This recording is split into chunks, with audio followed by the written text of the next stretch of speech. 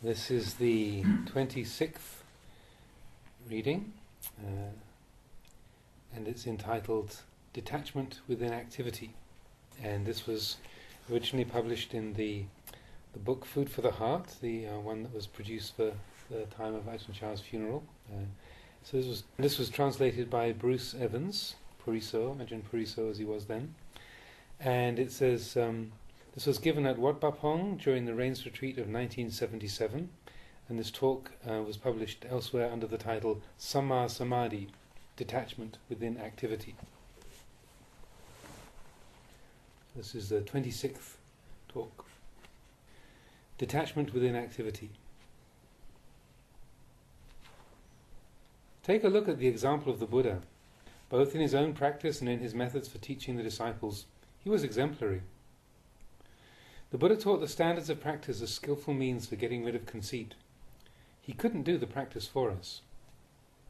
Having heard that teaching, we must further teach ourselves, practice for ourselves. The results will arise here, not at the teaching. The Buddha's teaching can only enable us to get an initial understanding of the Dhamma, but the Dhamma is not yet within our hearts. Why not? Because we haven't yet practiced, we haven't yet taught ourselves. The Dhamma arises within the practice. If you know it through the practice. If you doubt it in the practice. The teachings from the Masters may be true, but simply listening to Dhamma is not yet enough to enable us to realize it. The teaching simply points out the way to realizing the Dhamma. To realize the Dhamma, we must take that teaching and bring it into our hearts. That part which is for the body, we apply to the body. And that part which is for speech, we apply to speech. And that part which is for the mind, we apply to the mind. This means that after hearing the teaching, we must further teach ourselves to know that Dhamma, to be that Dhamma. The Buddha said that those who simply believe others are not truly wise. A wise person practices until he is one with the Dhamma, until he can have confidence in himself, independent of others. On one occasion, while Venerable Sariputta was sitting at the Buddha's feet, listening respectfully as the Buddha expounded the Dhamma, the Buddha turned to him and asked, "Sariputta, do you believe this teaching?" Venerable Sariputta replied, "No, I don't yet believe it." Now, this is a good illustration. Venerable Sariputta listened, and he took note. When he said he didn't yet believe, he wasn't being careless. He was speaking the truth. He simply took note of that teaching because he'd not yet developed his own understanding of it. So he told the Buddha that he didn't yet believe, because he really didn't believe. These words almost sound as if Venerable Sariputta was being rude, but actually he wasn't. He spoke the truth, and the Buddha praised him for it. Good Sariputta. A wise person doesn't readily believe. He should consider first before believing. Conviction in a belief can take various forms. One form reasons according to Dhamma, while another form is contrary to the Dhamma. This second way is heedless. It's a foolhardy understanding, mithya ditthi, wrong view. One doesn't listen to anybody else. Take the example of Diganaka the Brahmin. This Brahmin only believed himself, he wouldn't believe others. At one time when the Buddha was resting at Rajagaha, Diganaka went to listen to his teaching. Or you might say that Diganaka went to teach the Buddha because he was intent on expounding his own views. "I am of the view that nothing suits me." This was his view. The Buddha listened to Diganaka's view and then answered, "Brahmin, this view of yours doesn't suit you either." When the Buddha had answered in this way, Diganaka was stumped. He didn't know what to say. The Buddha explained it in many ways till the Brahmin understood. He stopped to reflect and saw, this view of mine isn't right. On hearing the Buddha's answer, the Brahmin abandoned his conceited views and immediately saw the truth. He changed right then and there, turning right around, just as one would invert one's hand. He praised the teaching of the Buddha thus: "Listening to the Blessed One's teaching, my mind was illumined, just as one living in darkness might perceive light. My mind is like an overturned basin which has been uprighted, like a man who's been lost and who finds the way." Now at that time a certain knowledge arose within his mind.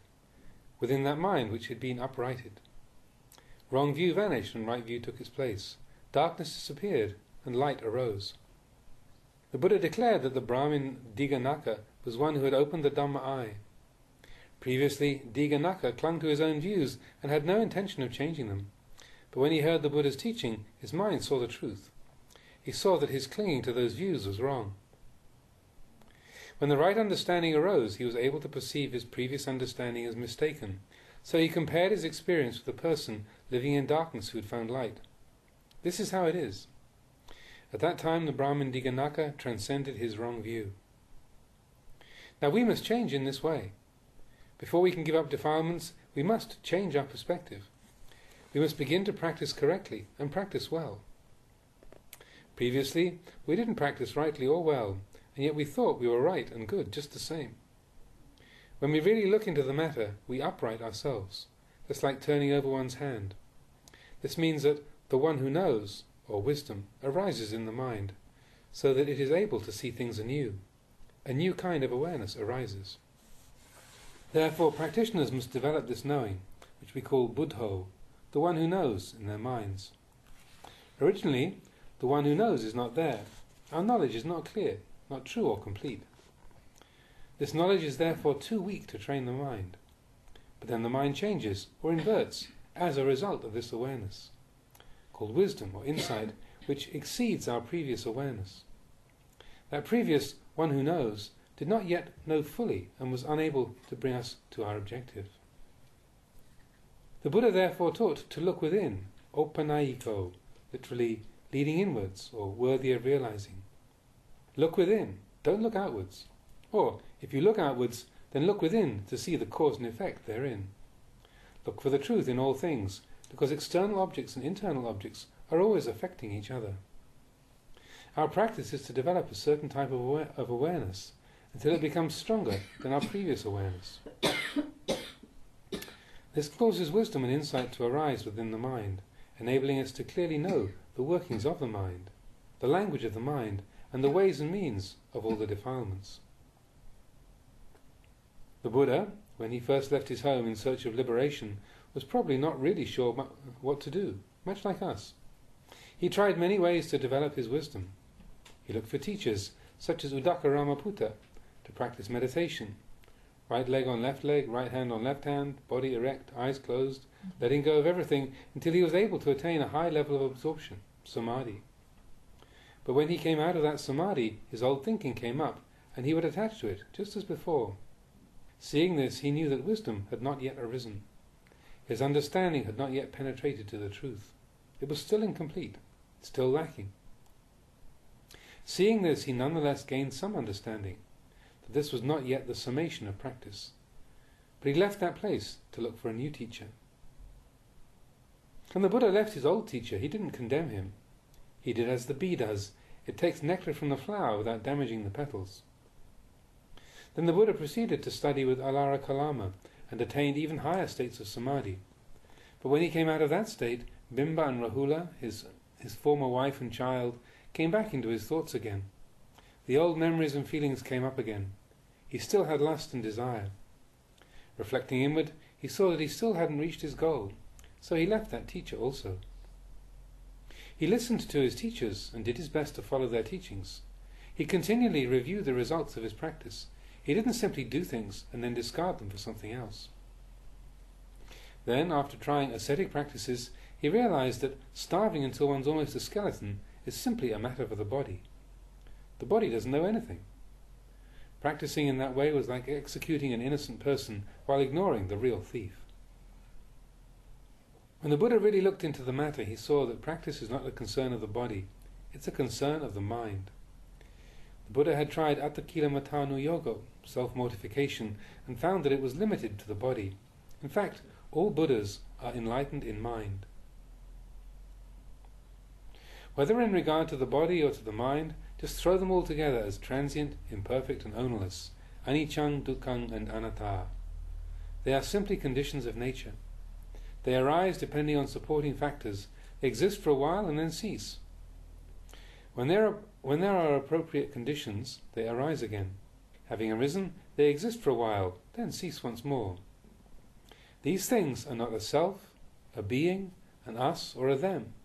There's nobody there. There are simply feelings. Happiness has no intrinsic self.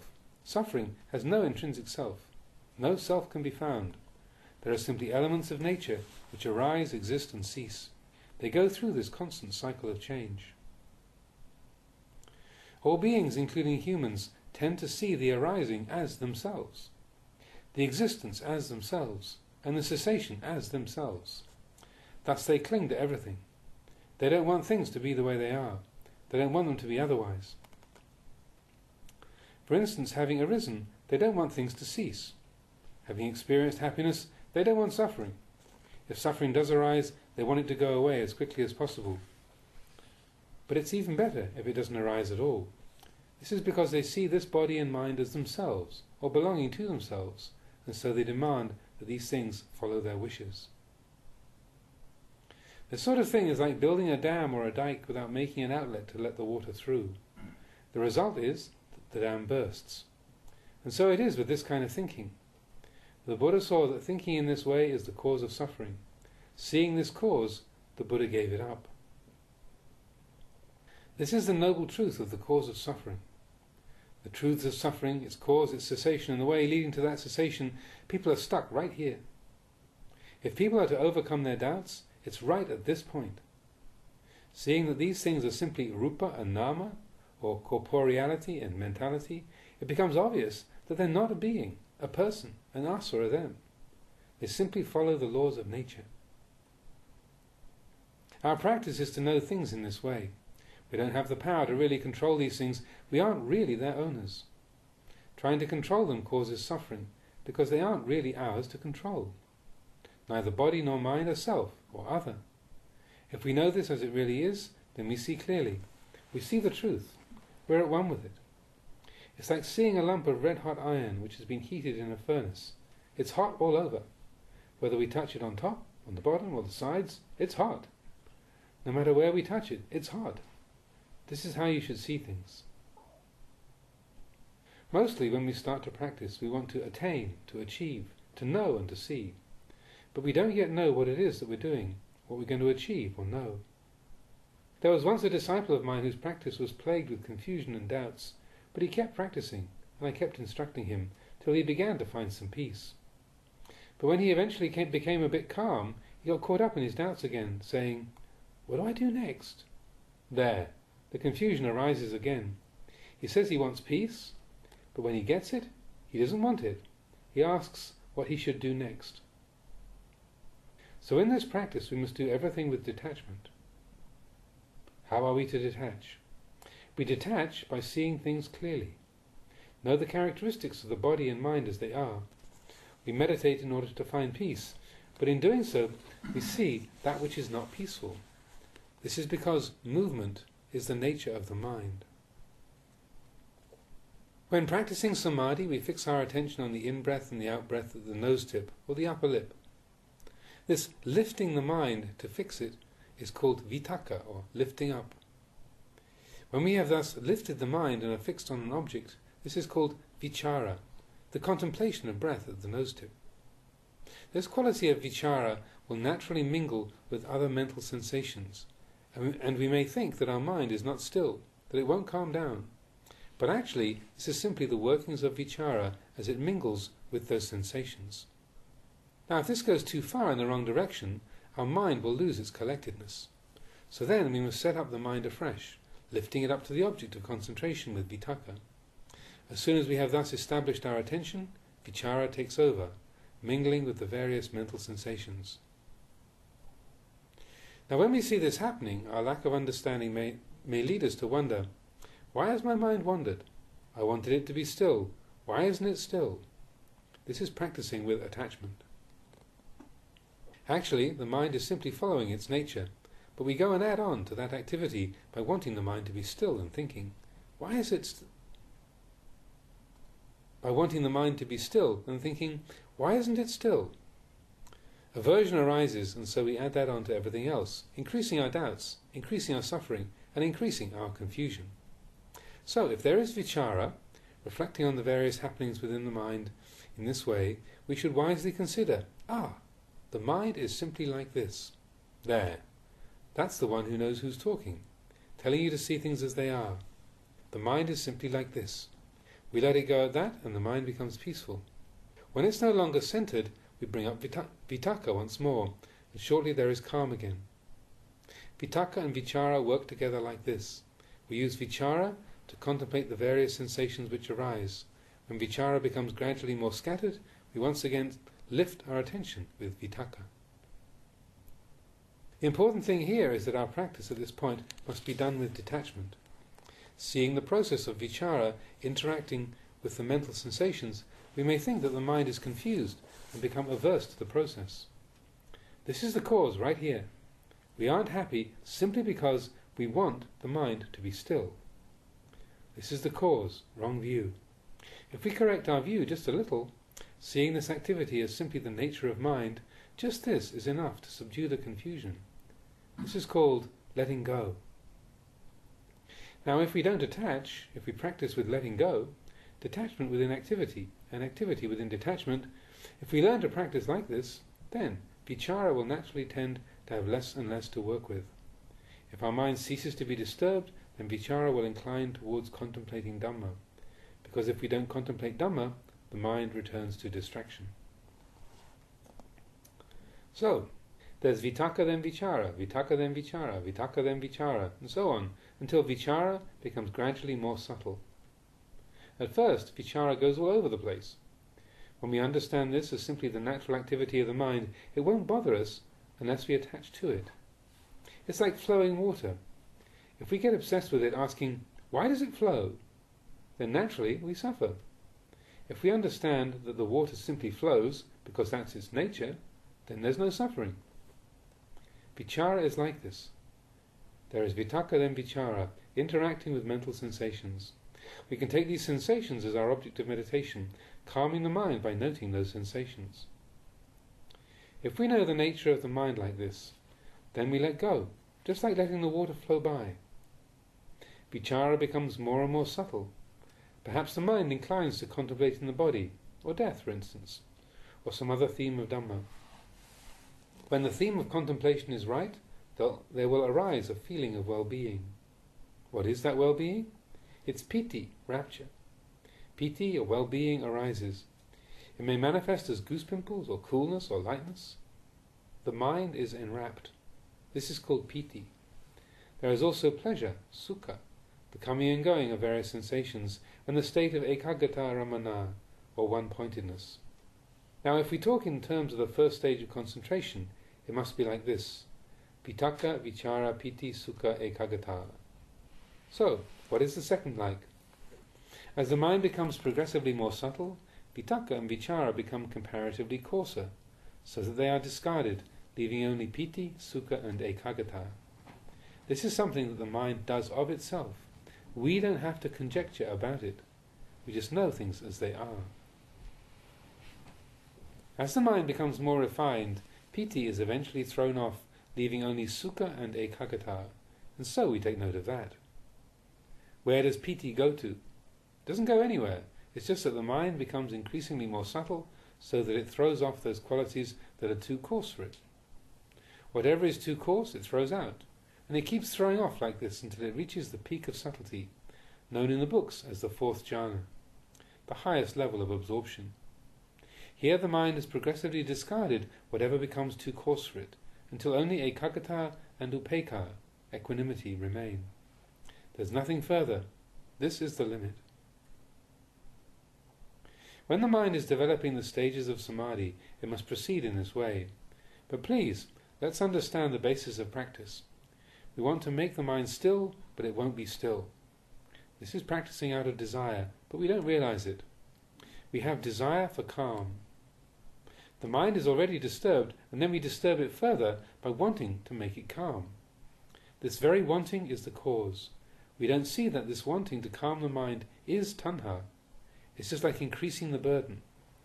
The more we desire calm, the more disturbed the mind becomes, until we just give up. We end up fighting all the time, sitting and struggling with ourselves. Why is this? Because we don't reflect back on how we've set up the mind. Know that the conditions of mind are simply the way they are. Whatever arises, just observe it. It's simply the nature of the mind. It isn't harmful unless we don't understand its nature. It's not dangerous if we see its activity for what it is. So we practice with vitakka and vichara until the mind begins to settle down and becomes less forceful. When sensations arise, we contemplate them, we mingle with them and come to know them. However, usually we tend to start fighting with them, because right from the beginning we're determined to calm the mind. As soon as we sit, the thoughts come to bother us. As soon as we set up our meditation object, our attention wanders. The mind wanders off, following all the thoughts, thinking that those thoughts have come to disturb us. But actually, the problem arises right here, from the very wanting to calm the mind. If we see that the mind is simply behaving according to its nature, that it naturally comes and goes like this, and if we don't get over-interested in it, we can understand that its ways are much the same as a child. Children don't know any better. They may say all kinds of things. If we understand them, we just let them talk, because children naturally talk like that. When we let go like this, we're not obsessed with the child. We can talk to our guests undisturbed, while the child chatters and plays around. The mind is like this. It's not harmful unless we grab onto it and get obsessed over it. That's the real cause of the trouble. When piti arises, one feels an indescribable pleasure, which only those who experience it can appreciate. Sukha arises, and there is also the quality of one-pointedness. There is vitakka, vichara, piti, sukha and ekaggata. These 5 qualities all converge at one place. Even though they are different qualities, they are all collected in one place, and we can see them all there, just like seeing many different kinds of fruit in one bowl. Vitakka, vichara, piti, sukha and ekaggata. We can see them all in one mind, all 5 qualities. If one were to ask, how is there vitakka, how is there vichara, how is there piti and sukha? It will be difficult to answer, but when they converge in the mind, we will see how it is for ourselves. At this point our practice becomes somewhat special. We must have recollection and self-awareness and not lose ourselves. Know things for what they are. These are stages of meditation, the potential of the mind. Don't doubt anything with regard to the practice. Even if you sink into the earth or fly into the air, or even die while sitting, don't doubt it. Whatever the qualities of the mind are, just stay with the knowing. This is our foundation, to have sati, recollection, and sampajanya, self-awareness, whether standing, walking, sitting or reclining. Whatever arises, just leave it be, don't cling to it. Whether it's like or dislike, happiness or suffering, doubt or certainty, contemplate with vichara and gauge the results of those qualities. Don't try to label everything, just know it. See that all the things that arise in the mind are simply sensations. They are transient. They arise, exist and cease. That's all there is to them. They have no self or being. They are neither us nor them. None of them are worthy of clinging to. When we see all rupa and nama in this way with wisdom, then we will see the old tracks. We will see the transience of the mind, the transience of the body, the transience of happiness, suffering, love and hate. They are all impermanent. Seeing this, the mind becomes weary of the body and mind, weary of the things that arise and cease and their transience. When the mind becomes disenchanted, it will look for a way out of all those things. It no longer wants to be stuck in things. It sees the inadequacy of this world and the inadequacy of birth. When the mind sees like this, wherever we go, we see aniccang, transience, dukkhang, imperfection, and anatta, ownerlessness. There's nothing left to hold on to. Whether we sit at the foot of a tree, or a mountain top, or in a valley, we can hear the Buddha's teaching. All trees will seem as one. All beings will be as one. There's nothing special about any of them. They arise, exist for a while, age, and then die. All of them. We thus see the world more clearly. We see this body and mind more clearly. They are clearer in the light of transience, clearer in the light of imperfection, and clearer in the light of ownerlessness. If people hold fast to things, they suffer. This is how suffering arises. If we see that body and mind are simply the way they are, no suffering arises, because we don't hold fast to them. Wherever we go, we will have wisdom. Even when seeing a tree, we can consider it with wisdom. Seeing grass and the various insects will be food for reflection. When it all comes down to it, they all fall into the same boat. They are all Dhamma. They are invariably transient. This is the truth. This is the true Dhamma. This is certain. How is it certain? It is certain that in the world, it is certain in that the world is that way and can never be otherwise. There's nothing more to it than that. If we can see this in this way, we've finished our journey. In Buddhism, with regard to view, it's said that to feel that we are more foolish than others is not right. To feel that we are equal to others is not right. And to feel that we are better than others is not right. Because there isn't any we. This is how it is. We must uproot conceit. This is called lokavidu, knowing the world clearly as it is. If we thus see the truth, the mind will know itself completely and will sever the cause of suffering. When there is no longer any cause, the results cannot arise. This is the way our practice should proceed. The basics which we need to develop are, firstly, to be upright and honest. Secondly, to be wary of wrongdoing. Thirdly, to have the attribute of humility within our heart. To be aloof and content with little. If we are content with little, in regards to speech and all other things, we will see ourselves. We won't be drawn into distractions. The mind will have a foundation of sila, samadhi and panya. Therefore, practitioners of the path should not be careless. Even if you're right, don't be careless. And if you're wrong, don't be careless. If things are going well or you're feeling happy, don't be careless. Why do I say don't be careless? Because all of these things are uncertain. Note them as such. If you get peaceful, just leave the peace be. You may really want to indulge in it, but you should simply know the truth of it. The same as for unpleasant qualities. This practice of the mind is up to each individual. The teacher only explains the way to train the mind. Because that mind is within each individual. We know what's in there. Nobody else can know our mind as well as we can. The practice requires this kind of honesty. Do it properly. Don't do it half-heartedly. When I say do it properly, does that mean that you have to exhaust yourselves? No, you don't have to exhaust yourselves, because the practice is done in the mind. If you know this, you'll know the practice. You don't need a whole lot. Just use the standards of practice to reflect on yourself inwardly. Now the rains retreat is halfway over. For most people it's normal to let the practice slacken off after a while. They aren't consistent from beginning to end. This shows that their practice is not yet mature. For